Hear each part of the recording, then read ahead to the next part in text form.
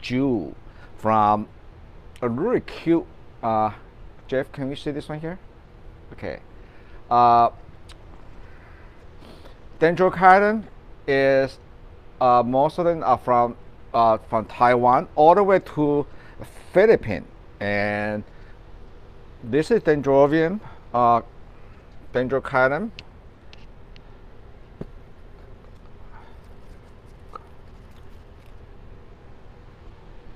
copeolatum, and this particular plant here is one of my best plants. It's always every year always flower in March, and it had won me several trophy for me at the Santa Barbara International Orchid Show. So everybody have, as an exhibitor, we always have a couple of the plant we actually targeted for one particular show. And I did not do because there's no show this year in Santa Barbara, so I did not really groom the plant. But if it going to a show, so I kind of let them grow naturally, kind of drooping. But if I'm going to take it to the show, for example, and you notice that for Dendrochilum, if you go into a bigger plant, I like to grow them in the shoulder pan, and these are in my cherry moss. And so if you go in the moss, and I like to grow, get the ball pen, then the pen shoulder for the ball, and so they are actually very fragrant. So some of this, if you take it to the show, for example, as the flower keep opening, they're gonna be heavy. So I usually will take one of the wire that Jamie always like to use in here, can push them inside for transportation, and then this is what you should do, grooming them, and that is going to be more discipline. And also, oh, by the way, if you like to buy if you want to get this force wire, this is the number for you, A000173. It's when you grow this Dendrochilum, especially when they're long one, and sometimes I have the old toothbrush, you can actually brush out some of the old scale before you take it to the show. And I always try, when they start spiking, you always trying to put another pot, raise it higher, because the minute almost that Paphiopedium, that Sanderiana, you do not want to let the tip of the flower spike touch the ground or the table. They will stop growing. So that's why if you let them go, each one of them can have up to 36 flowers, and they're very, very fragrant, very, very fragrant. So then, and I want you to notice the leaf structure. This is the species from Philippines, and this is the number for you. We still have a few of this. Wonderful species to have. Okay, and then there's another one. There is one actually native from Taiwan. It's called Dendrochilum formosa, Monker division. And this one here from Formosa, from Taiwan, they flower at Christmas time. So you have this species coming for Christmas, and obviously they had done flower, but without flowering them, the leaf structure almost looks very similar versus the one from the Coquilletum from Philippines. And Philippines, Taiwan island is actually north of the Philippines, so it's very possible the Formosana strain maybe from Philippines originally. They just brought over the ocean, but generally speaking, the Formosana strain have smaller leaf versus the Coquilletum strain. Notice the leaf structure. Okay. Then I want to show you another. I pretty much have most of the Dendrochilum species. The Dendrochilum is a group. Is wonderful to grow. They're very easy. They're sort of on the sea level, and they are kind of warm to intermediate grower. And some of them can go as far south as Indonesia, which is more tropical. So the one from Indonesia, which is very unique, and this is part of my most unusual dendrochilum is this one here. Dendrochilum javalensis, Mount Clear. Okay, now this is from Indonesia. And I look at the leaf. It's almost looks like Oriental Cymbidium. It's also very ornamental and had a purplish leaf structure. And because they find Indonesia where it's hotter, the leaf structure is totally different than the one from more tropical area. And it's very, very thick leaf, almost a leathery, very pointed. Yeah, you can hurt people with the tip of this the shoe here. But this is I still have about 4 division only. This is one of my rares, and the flower is like butter yellow, and they can bring flower twice a year. They always flower from the new grow. Okay, and some of the Dendrochilum species from Philippines is also this one here. Okay, now the name could be the Dendrobium wemsii. Okay, but some people also go with the name archinite.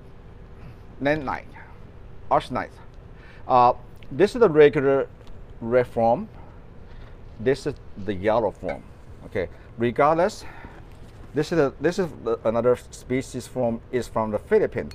Now this species give you this kind of grass-like, and in fact, you can actually use this. It's very tingling, and they can flower twice a year on this for me. So, and they always flower from the new shoot, and this is where the leaf come from. So as soon as they flower finish, you can just cut them off. Okay, and this particular species is almost like it's very succulent leaf type. In the winter time, you can always tell by the leaf structure on the Dendrochilum. The one with the grassy leaf like this type, they like to be dry between water. So I usually use a lot of the coarse mix with perlite in there. But the yellow form, for example, on this one here, because they come from different areas, but they tend to like to have, I use the moss because where they come from. So the wemsii, generally speaking, you don't be surprised because I don't have I use just the tap water here. A lot of times it might have this tip here, and that's just the sensitivity from the water. So I usually do then a trim, and when I trim the edge, I let the trim in an angle so it still looks very similar. Okay, so this is the berry species. So this is actually after the flower finish on this species, I need to give it a haircut on them. Okay. So where can you grow Dendrochilum? Dendrochilum is actually very, very good for under light or windowsill. And last one, but not the least, here's another Dendrochilum. This is the biggest of this genus. This is the Dendrochilum magum. Magum always flower in July. So this is going to be a gigantic, maybe the flower spike when they're cascading can be about 46 flowers on them. Very similar to this, except it's green and just supersized. So Dendrobium magum is from the Philippines. Okay, so the magum is actually require the most light of all the species I grow here, and I grow usually with my Cattleya. Okay, but as you can see, all these two, the Formosa and Cochianum type, usually like to grow a little bit shadier, so I can usually grow them with the Phalaenopsis. And the succulent leaf or the grass leaf type, they like to be dry a little between water, and they also like a bit more light. And so I grow them with my cattleya. So if you actually, these are the perfect species. Both of them, or even this, the magum can be grown under light, and can either go with your cattleya or Phalaenopsis. But with the Phalaenopsis, you can actually put them together with your novelty Phalaenopsis, which when they like to have a lot more light than your other species. And how are we doing so far? The Dendrochilum is a species, wonderful species in your collection. I can always sell them, or people come here in the springtime. This is one of the things that will catch their eye. So you can start for if you like fragrance. So a lot of your novelty Phalaenopsis does not have them in the wintertime, December to April. If you want something fabulous for fragrance, grow the Dendrochilum, because with the novelty Phalaenopsis, the Bellina and Valencia do not usually kick in flower until the end of April naturally, and then this genus can fill up your collection.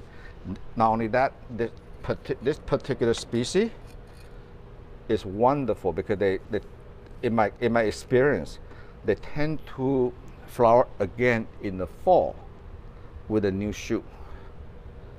Okay, so this is one genus I always like to grow them, and I have a lot of fun with it. And they're easy to grow.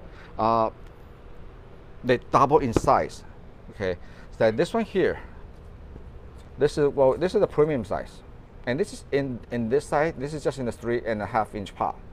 So when this one finish, for example, I will cut it from here, then I can bump this up to maybe a 4 inch pot only, maybe in this clay pot, and next year they're gonna be double in size. It will give me this maybe 6 to 8 spike on them.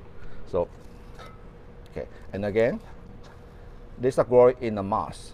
They love moisture, so do not trying to grow it in a so this is, look at the roots here. I have it in the moss, but I use the styrofoam peanut from your shipping area. Put a layer of styrofoam peanut, and then use only a small layer of moss, and they actually eventually go into it.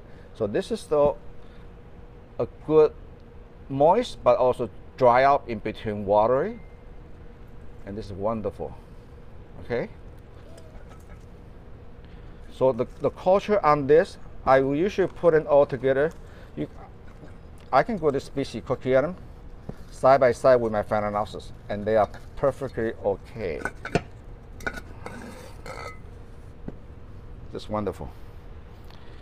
Okay, so this is what happens if you don't, spike them, and then the grooming. Those are daisy chain orchids that kind of coming down here.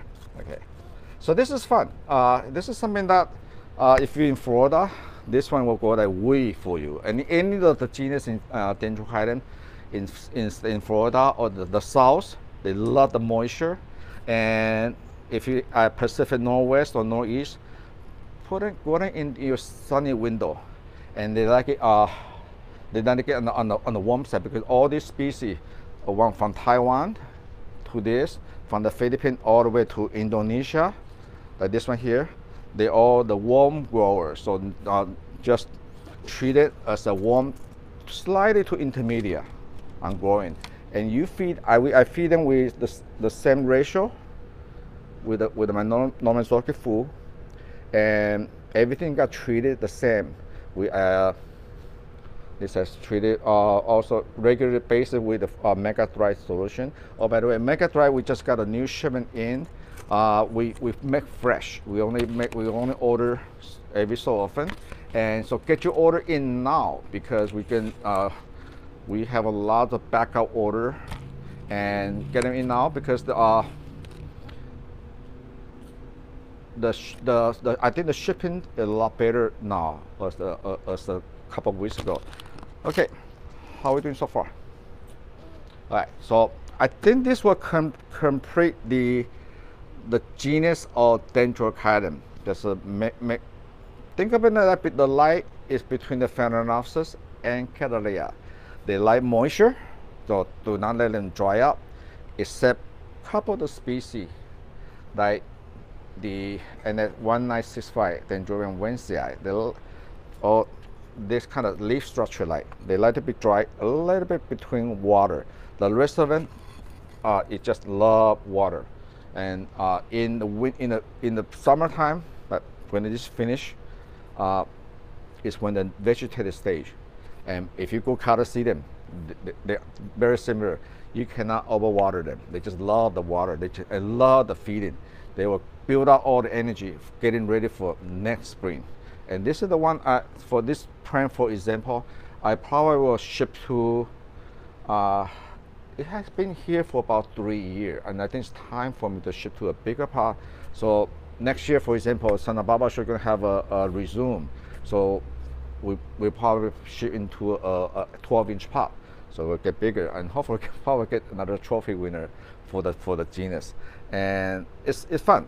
And if the Formosana one, and if you can get the clay pot, this is the ultimate. I like the clay pot because it holds the moisture better. Okay, and look at this. Look at all the root here. Okay, and this is in the moss, very shallow. And this one here is perfect. I probably can divide them, unless I think it would be hard to find another ball pen in clay pot to be this big. But it's fun. It is. You can also do it as a hanging basket. Put a couple holes, hang them, and just let them fall down naturally. So if you are a cattleya grower, dendrobium grower, Dendrochilum is one genus. It doesn't have a lot of species, but it's a fun genus to try. Very forgiving, even for beginner. All right. So Jeff, what's our next segment? Tip of the week. Okay. All right. The tip of the week today. Okay. Many of you, we're going to have all this situation before. Sometime you might have Dendrochilum or Phalaenopsis that give you this terminal spike. Okay. Some people say, oh, the terminal spike is the plant is dead, trash it. No, unfortunately, depend, because you see this terminal spike a lot on the Phalaenopsis had Dendrochilum. You know, the all Dendrochilum species. You know, now it's called, everything is called Phalaenopsis. But the Dendrochilum, the Potrema, genetically they do that. The plant is not dead yet. Okay, they just decide to take a union break. So all you have to do is cut off this tip from here. Okay, so what happened right now is going to reduce the apical dominant, because this Phalaenopsis is just a venda, they have the monocot, so they only go up. So what this is going to reduce the domination. Okay, and this yellow leaf, let it go. It's polygenetic. This plant actually, Jeff, if you can see, it's actually ready to give you a keiki from here. It's not a flower spike because it's very, very fat and round. So the plant, a lot of time, by cutting back the apical dominant here, is going to release. And this plant here, we're going to have a keiki coming out. So you're going to have a twin. Okay. So this is the shoot. This is going to be a keiki, a baby plant coming up. So this is what happens when they have this terminal spike. Don't give up on them, because it's a physiology. Sometimes I call it, they want to take a union break. So they do that, they will give you another keiki coming up. And this yellow leaf here, it's not disease, it's just getting yellow. There's no sign of disease. So I would just leave it there, let it fall off naturally.